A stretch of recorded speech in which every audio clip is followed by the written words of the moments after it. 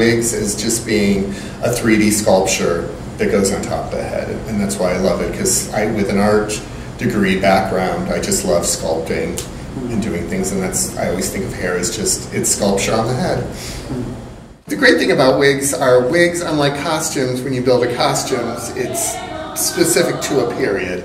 You can't take something from a Empire style and try to make it into a ball gown, because it's just the shape does not work. Whereas wigs, I'm dictated by is length and color, and I can change the shape, the style to whatever the period needs. So I do have a lot of wigs just because they will serve a lot of needs. And two, as we get going, I do so many shows that there are times when there may be over 100 wigs out and about in the city that are all mine, that I've designed.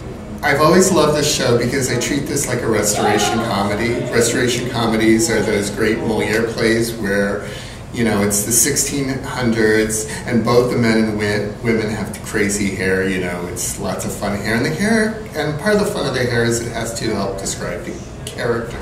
And that's what is great about this show, is because there's a lot of fun hair.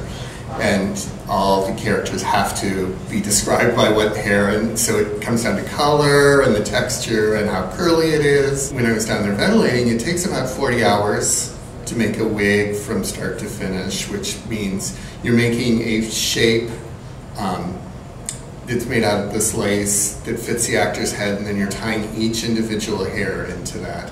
For this show, we're actually using vintage tools on this. This is an actual crimping iron that I had from the 1980s. And this is what is called a Z iron.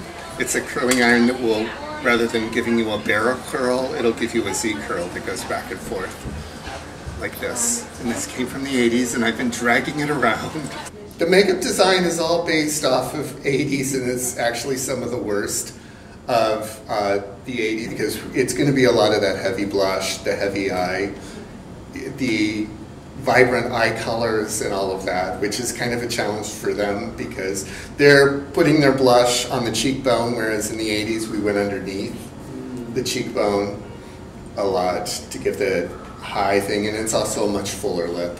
I have probably done over, I think, 65 shows here as wig designer. I got into wig and makeup design way back when I was in my second year in college. I had the opportunity to go out to work at the Santa Fe Opera. He and I worked together. I had to censor some of his choices. Fair. But with Brian, you have to censor most of his choices. So. That's very true. The first stripper